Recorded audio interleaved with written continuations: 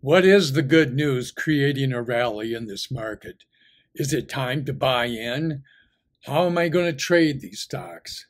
Hang on.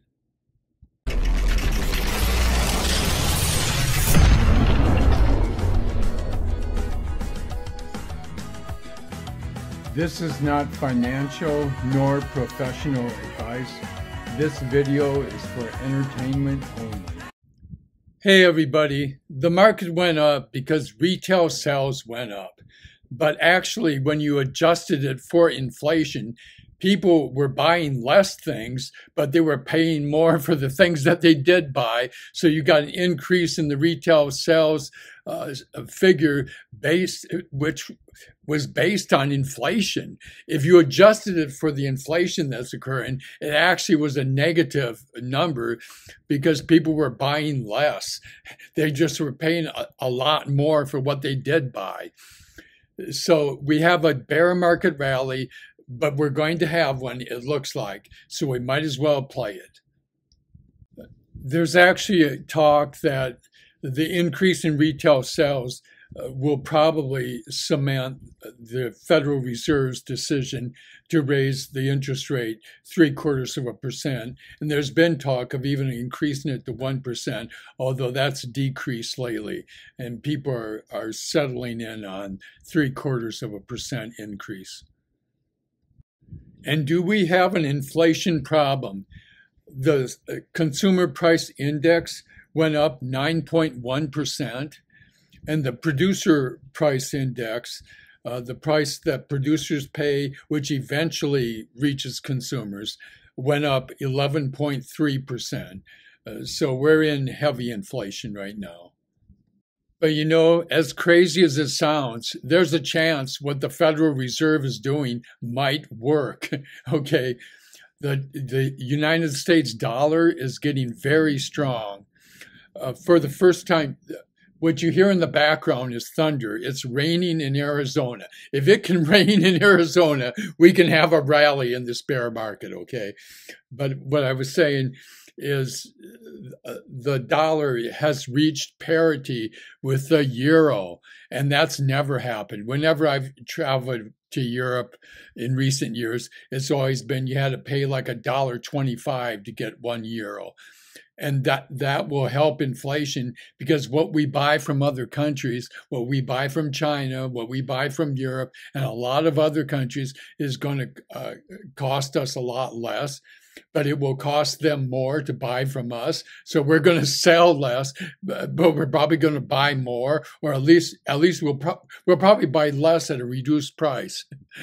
Okay, but overall it's a good thing, and that's one of the effects of raising interest rates.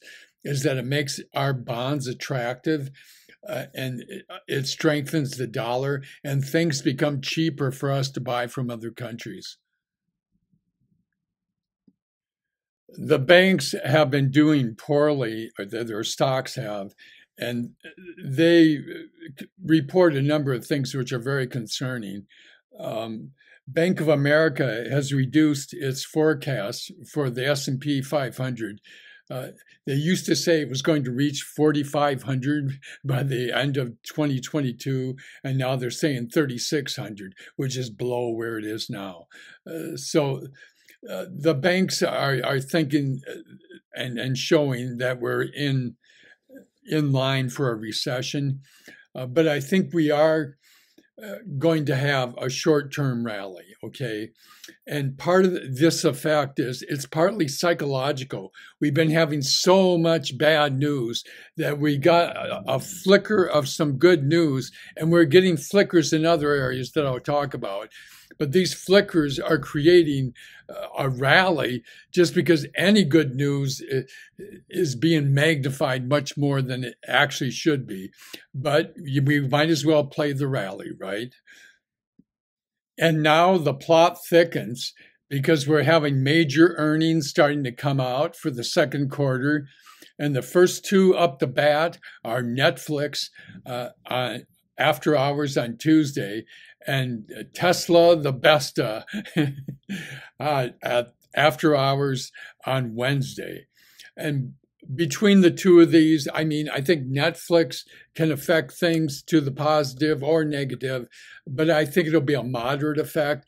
The biggie is Tesla, because they really shouldn't beat expectations with all the supply problems they've had. And if they somehow beat expectations, I think the market's going to go wild.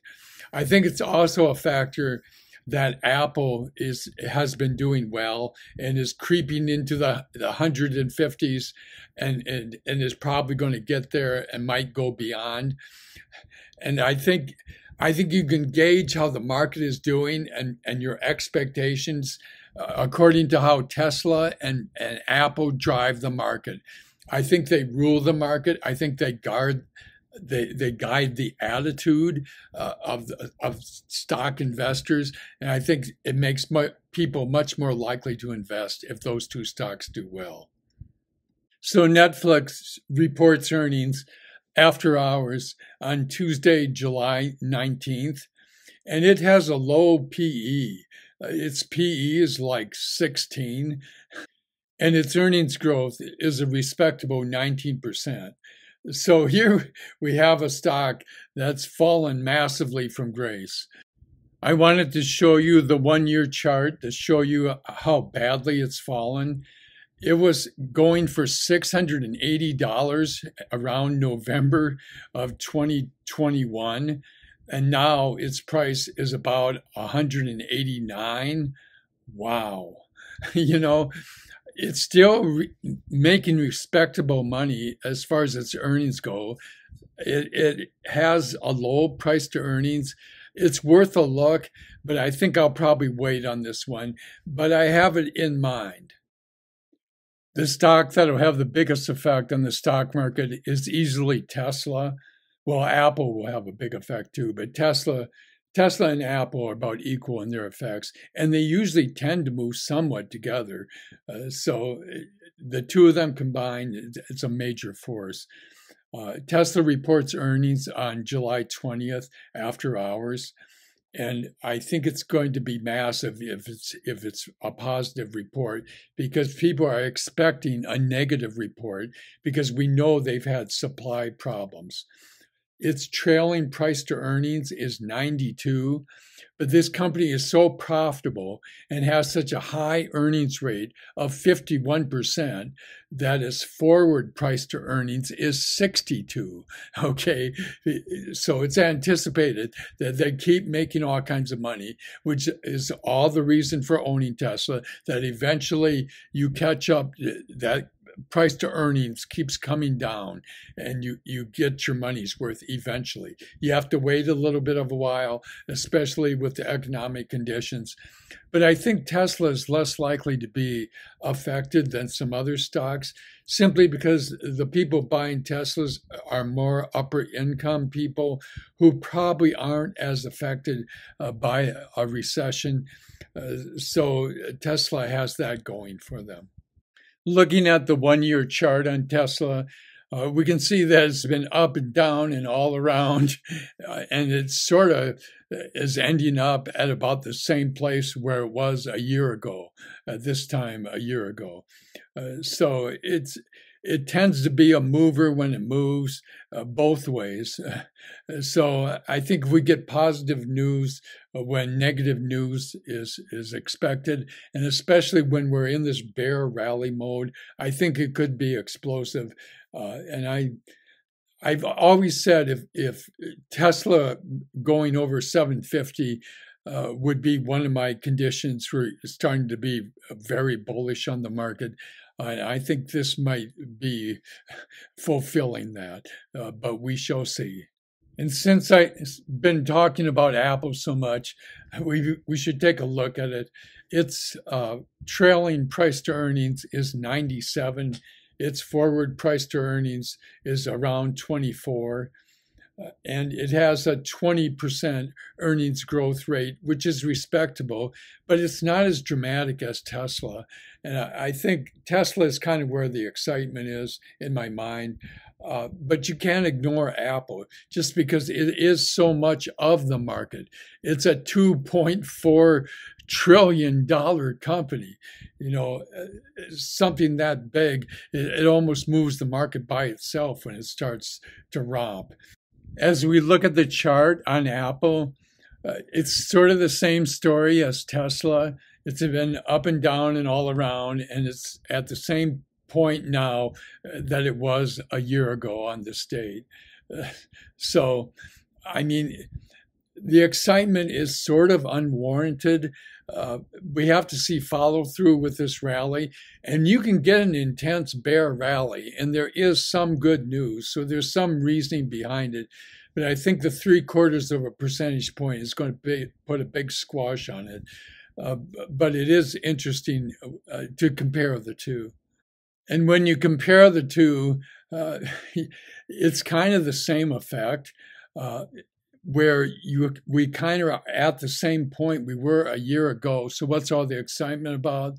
The excitement is that we've gotten a little bit of good news, and there's possible good news on the horizon.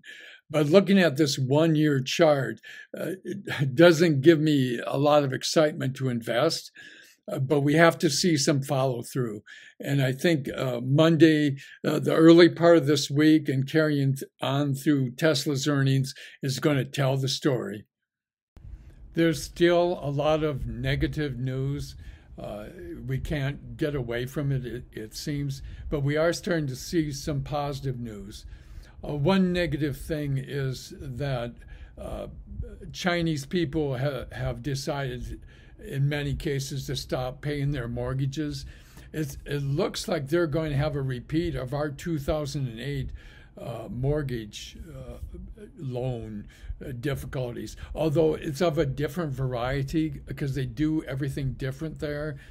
They pay their mortgages, they start paying the mortgages as the house is being built, and they're refusing to pay their mortgages because the companies are stopping construction, and they say they're not going to pay down on the mortgage until they resume building them, which only makes sense, of course. But real estate is the big deal in China, and if they're having trouble with their real estate market, that's the main thing with China. But we have a number of positive factors. I noticed today that Bitcoin went over 21,000, and Ethereum is rising significantly, and so there's hope coming back to the crypto market. I've noticed that Ukraine is doing better in the war with Russia, and is starting to have an effect.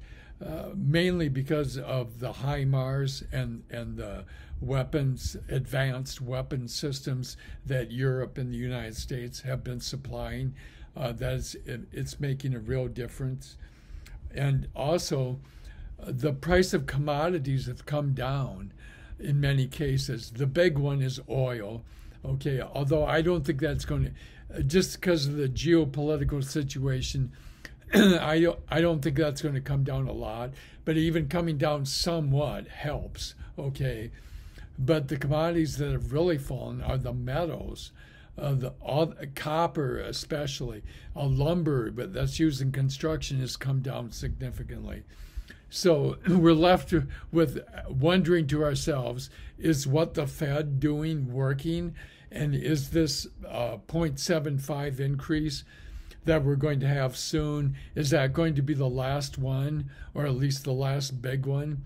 I think if we get an interest increase less than or equal to 0.5 in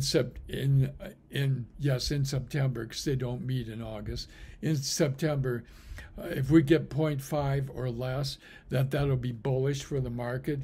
And then I think it's a month-to-month thing after that, because I think this market is more affected by inflation than by earnings. Earnings will help, but inflation is going to tell the story. And so with that, for this brief rally, I think we're going to have a short-term rally. Who knows? It could carry on more than that. But I'm playing this day to day simply because it's so short-term of an outlook with this market being as unstable as it is. I don't normally short. I only short during crashes. like this one, which is a big one, I think. And I'm going to use SQQQ, which is shorting the 100 largest companies on the NASDAQ. But for right now, for this rally, I'm actually using the TQQQ, and that's tripling the gains on the QQQ, which is the 100 largest companies on the NASDAQ. So I'm being bullish in the short term. I'm having some faith in this bear market rally, but I think it's going to come down eventually. There's still too much bad news, although we're starting to get that good news creep in. But I think it's going to be until September that how they do interest rates in September tells the story. If it's above 0.5 in September, we're still in heavy bad situation that I will continue to short on. But I'm doing it on a day-to-day basis because I think this is a headline-driven news, and the headlines is mainly inflation, and that's the way I'm going to play it. And I'm going to play it this way until the crash ends, and then I'm turning into a longer-term bull, and I'll do some swing trading, but I prefer to do, trading where I can look forward a year or two, or maybe 3, or maybe even 5, if we got a good enough situation. But that's how I roll. This is the way I'm playing it. Thanks for listening and watching. Be sure to like and subscribe and hit the notification bell if you want to be notified of future videos. And good luck to us all. We're going to need it. Thank you.